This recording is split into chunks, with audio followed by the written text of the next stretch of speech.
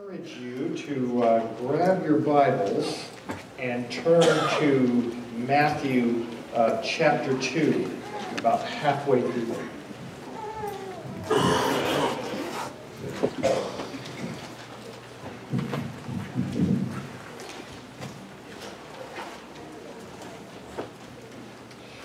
Kind of by way of coming into communion this morning, we're just going to look at this passage briefly, ask a couple of questions to help us think about and maybe provide compass for our own here as we ourselves are gathered people. So here's my question for you. It's at the top of your outline. What will be new for you in the coming year? What's going to be new for you? You may not have thought about that. Sometimes it does some good to think about, hey, what's new? Where is life going for me? Maybe it's a harder question to answer because there are so many unknowns in your life. To which I would encourage you to read my article in the newsletter that's coming up because there's an exercise in there on finding, your new you. Okay? So, Epiphany is a personal invitation to your new you. Okay? I don't know if you knew that. Epiphany actually means the extended telling of the story. And so we have the story of the wise men, or the three kings, however you want to work with that. These are Gentiles that come from far away that have somehow been touched by the grace of God and drawn in. So if you're paying attention to both the Old and New Testament, one of the extraordinary things you're going to find out is that in the Old Testament, the great covenant that God made with the Jews was not intended for the Jews only. It was intended to start with Abraham so it could spread to all people. And the gospel, good news, that was then given as those became Christian wasn't just about a gift that we had received. And I thought that our song was going to say this, but it went in a different direction. The good news of the gospel is not just the gift we receive, it's the ability to give what we've received away. Check this out. There is so much gospel in your hearts that you don't know, hidden in all the cracks and crevices of your hearts, that if you just gave away gospel all the time, you would never run out. Isn't that great?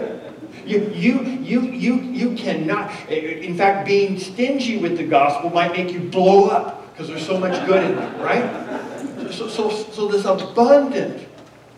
this abundance, rather than what the world wants to tell us, oh, it's scarce, I've only got so much, and God doesn't know what I have. And all that scarcity, all that fear thinking is blown away when we read this story about the Epiphany, the lights for everyone else. These lights are lit today for all the people who aren't here.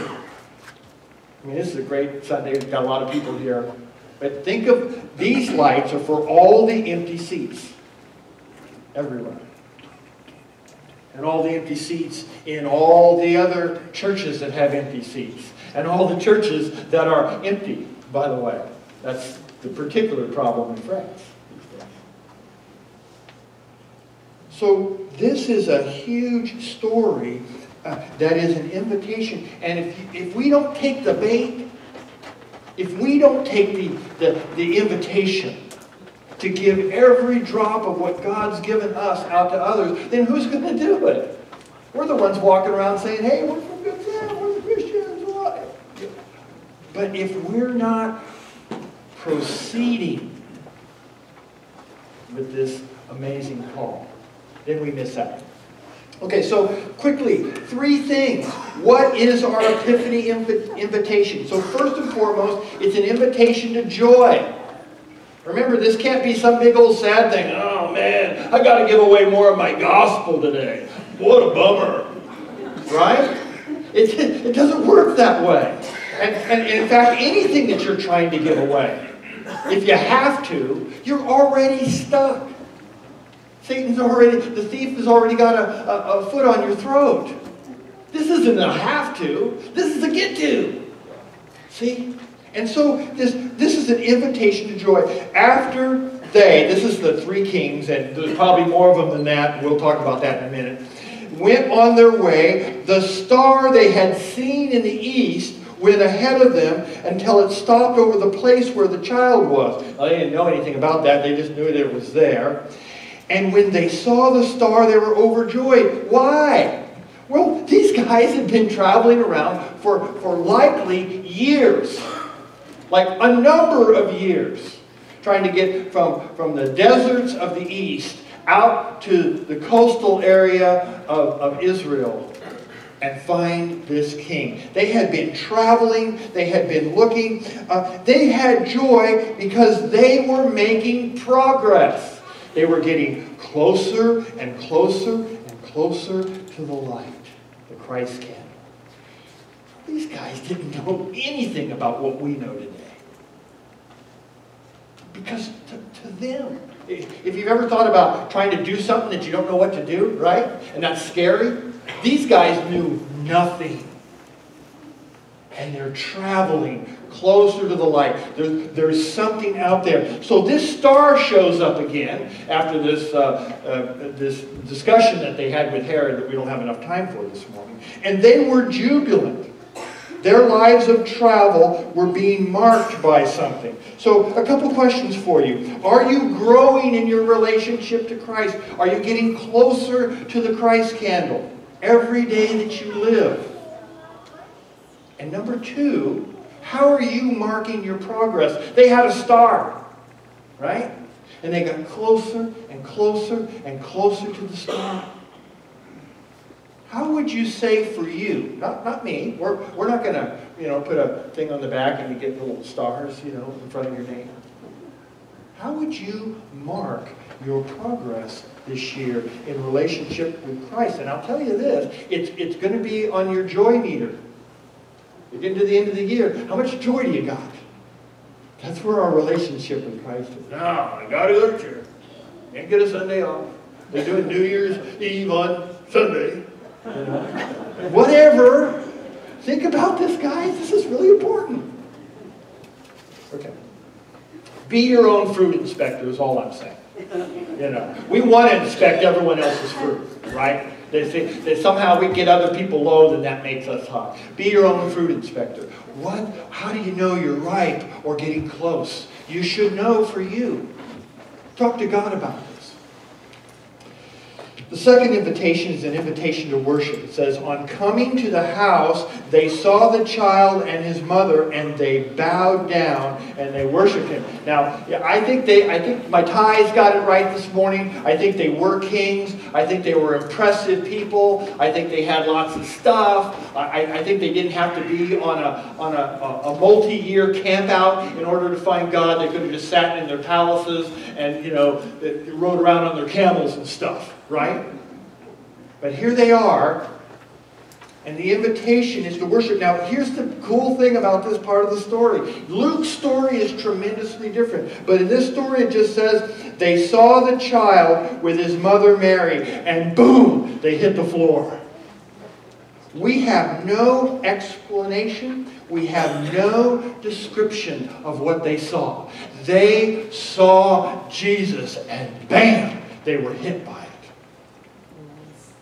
And they saw Jesus probably at his most vulnerable. Little child, wrapped in burial cloth, laying in a cow's feed stall. And the cow's going, where's my dinner, right? Who put the baby in there where my dinner should be? And this moved them to worship. Have you ever just been awed by something like in nature? Did you guys see I don't know where I was, but I wasn't here or anywhere where I could see it, but did you see the eclipse this last summer? And you're just kind of going, and then when it happened, it was like the twilight zone for like 2 minutes at your house. Remember how it was kind of like, in some places the street lights came on and it just kind of got weird? They say that's exactly the way it was when Jesus was crucified. Read that story. But I'm way ahead of myself. We'll get back to that at Easter. Okay? So here's the deal. Yeah. So here's the deal. Have you ever been awed by nature? Have you ever been awed by God? Okay. Gail and I, the first time we had an opportunity to travel to Ethiopia, it was amazing. I had all these plans as to how we were going to see these religious sites. I had it all, and every time I tried to get the plans right, like, they kept changing them. And come to find out, two powerful things happened to us because I didn't get my way. Crystal was talking to me about this morning. They're having a hard time getting all this stuff. Well, Jeff, you know, we're going to do this, but it ain't going to happen that way. You know, that's the way you got to roll in the world. You make your plans. So anyway, we couldn't get to Lalibela on the day that we wanted to go, but when we went, we got on a plane with a woman and her daughter who were Ethiopians. They lived in Philadelphia, and their sister who lived in Addis. And these three Ethiopian women were taking their daughter. She just kind of post-confirmation. Maybe she was a little bit older than that. And they were taking her to the carved churches of Lalibela. And I'd read all about it. And I had my Indiana Jones hat. I was all ready to go. I was the total tourist. And as we enter the first cave where you see these churches, some of them as big as this church, carved out of stone from the inside, you kind of go, whoa. I mean, arches and paintings, and it was pretty amazing, but I'm still a tourist. And then I watched these ladies that we had kind of gotten stuck with, right? And they begin to worship at each of the churches. And we're down in caves, and we're going through tunnels and trenches, and each of these churches are all connected. And I'm watching these people, and pretty soon I'm going, we're having a religious experience here. We're being awed by God. Next stop, we get to Aksum, and they bring out the Ark of the Covenant and march it around the city 7 times. And they're kind of going, and our guide meets us, and he's just practically jumping. They're bringing out the Ark of the Covenant. Do you want to get up at 3 o'clock in the morning tomorrow? Yeah. You see, there's an invitation to worship no matter where you are. That is always a part of this. And if we could just recognize the Lord, it might be that your invitation to worship is the alternative choice to road rage when you're stuck in traffic. Yeah? Yeah, I like the stone-carved churches better, but it could sometimes be that. Or waiting in a long line. Or dealing with a phone call from a relative that you don't want to deal with, you know, at the holidays forever. And it's just an on and on conversation. They're going to tell you everything that happened. Finally, it's an invitation to offering. Obviously, we made a lot of this, but it's important to make a lot of this, I guess, because there's something here. It says, then, after they worshiped, they opened the treasures and presented them gifts of gold, incense, and myrrh. You see, they had something to contribute. This wasn't all about receive, receive, receive, receive. And then I'm really careful and cautious about what goes out. But I want what comes in, right? Check this out. They were not only able givers, they were cheerful givers. They gave to and they gave away.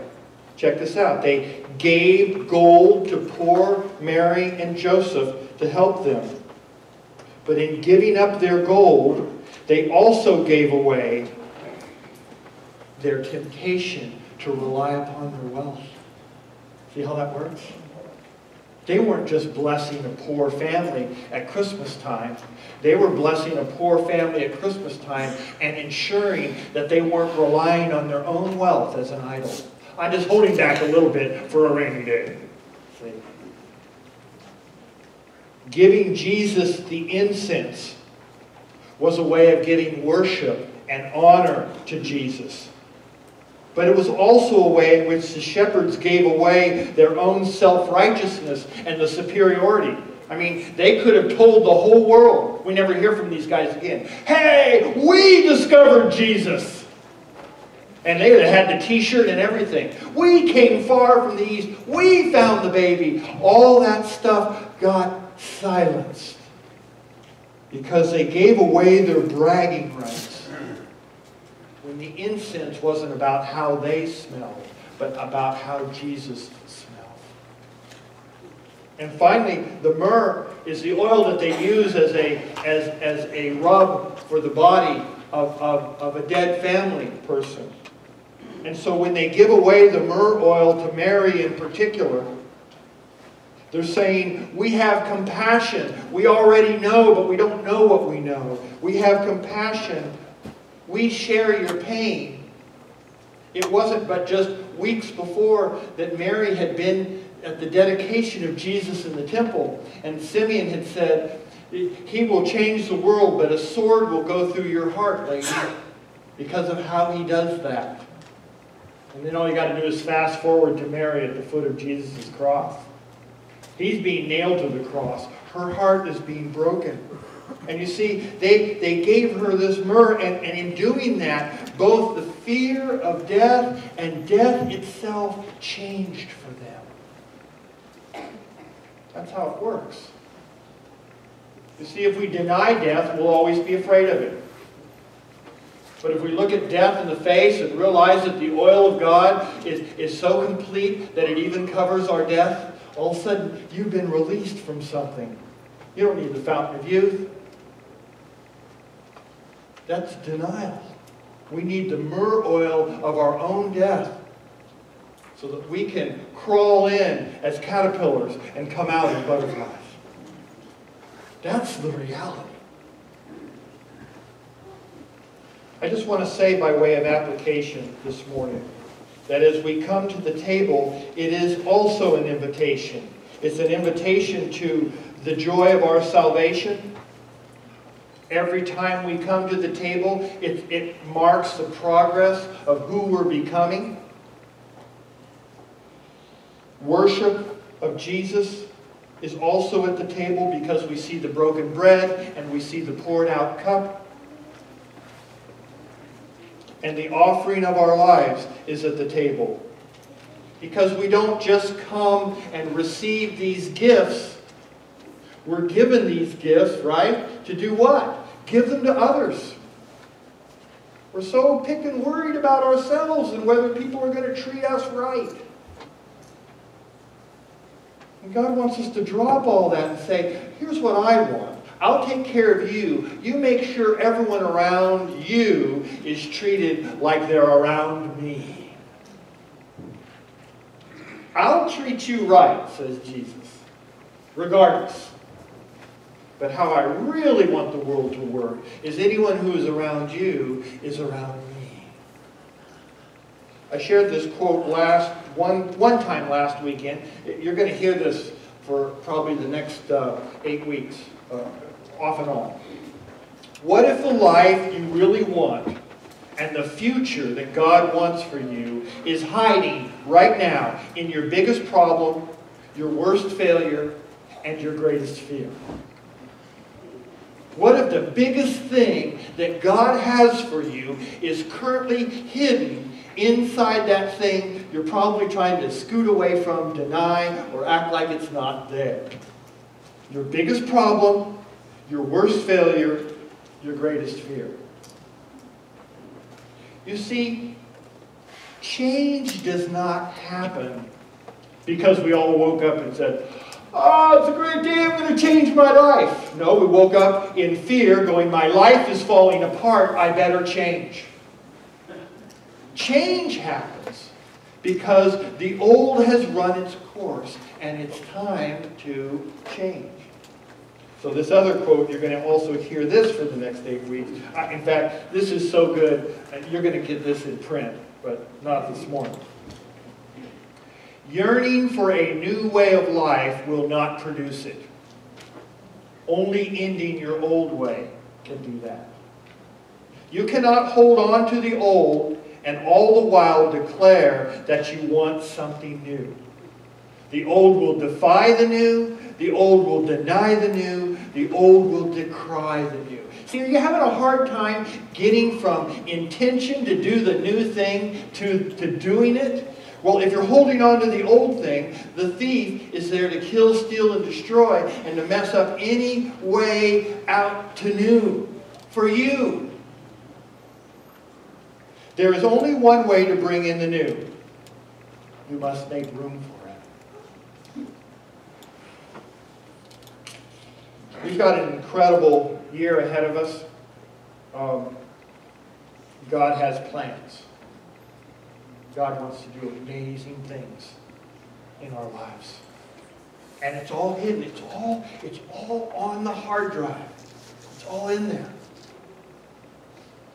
It's pulling it out piece by piece, looking at it, examining it. Is this for me, Lord?